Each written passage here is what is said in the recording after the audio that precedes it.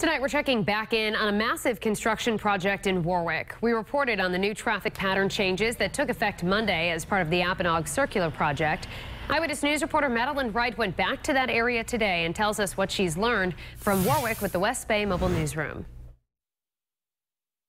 This is one of 5 roundabouts the DOT is installing here in the heart of the Apponaug village. The entire project started 2 years ago, and drivers are now noticing new traffic patterns that just started this week.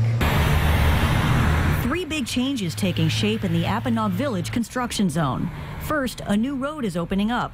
Veterans Memorial Drive Extension is a one-way street for westbound traffic.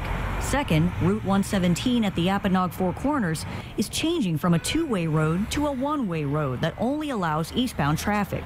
And finally, a section of Greenwich Avenue that wasn't open to northbound traffic now will be. I'm hoping this wasn't a waste of money.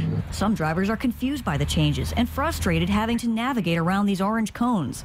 Don Houseman is skeptical about the $71 million project. It just makes no sense at all. The lanes between the Cafe Tiempo and the Burger King are too narrow, and people can't seem to be able to keep their cars in the lanes.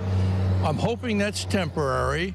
Houseman feels the roads were safer before construction started, but the DOT promises the Apponaug Circulator project will improve safety in the long run in this highly congested area. I don't mind the Apponaug project too much. I think it will be a good thing once it's all over.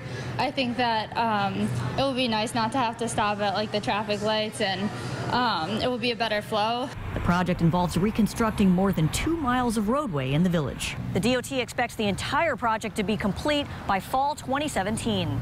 In Warwick with the West Bay Mobile Newsroom, Madeline Wright, Eyewitness News.